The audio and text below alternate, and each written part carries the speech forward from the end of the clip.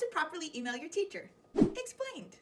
So the end of the quarter is coming, grades are due. We're getting a lot of emails like this. deathslayer99@gmail.com to Ms. Brunat. Hey, I need the quiz opened. What? First of all, who are you?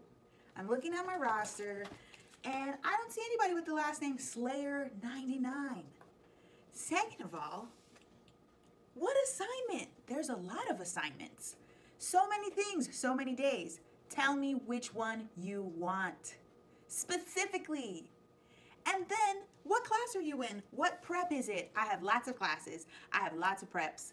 I need to know which one because different classes do different things.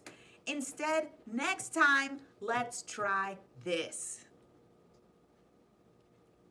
From deathslayer99@gmail.com to Miss Brunat. Hello, Miss Brunat. Please address me by my name. This is blank. Insert your name here. Because deathslayer99 doesn't tell me who you are. From your insert the class period and the subject. Because again, different classes do different things. Please tell me which one you're in and save us both some time. I have questions about grade book assignment name. Don't tell me, that one thing that we did that one time with the Google Doc. No! Insert the grade book name so I know exactly what you're talking about so I don't have to guess what you're thinking. And then of course you want to put your specific request. What do you need about this assignment? Do you have a question about the grade that you got? Do you have a question about how you do the assignment? Or do you need a password or something?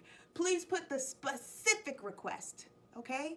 And then sign off. Thank you for taking the time to answer this email. Thank you for all that you do as an educator to ensure that I have a future. I appreciate you. That might be a little bit extra. But brownie points ain't never hurt nobody. Sincerely, insert your name again, please. Okay? Because let's say I have 70 students and 10 of them send me a vague email. 10 vague emails add up because I have to take 2 minutes to respond to your email. Hey, who is this? What assignment are you referring to? It's going to take you some time to then respond back to me. And then it's going to take me another 3 minutes to go look up the assignment, see what it is that you needed to do for it.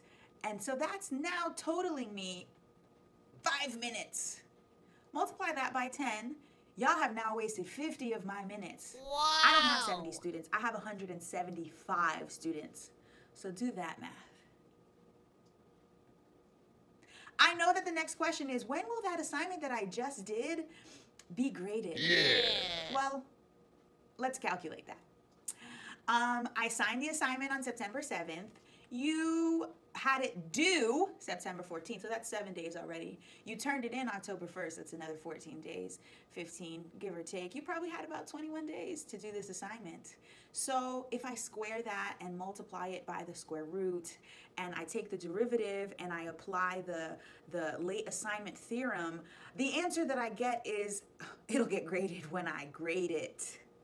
Sometime before 10 a.m. when grades are due for report cards. And that is how you properly email your teacher. Explained.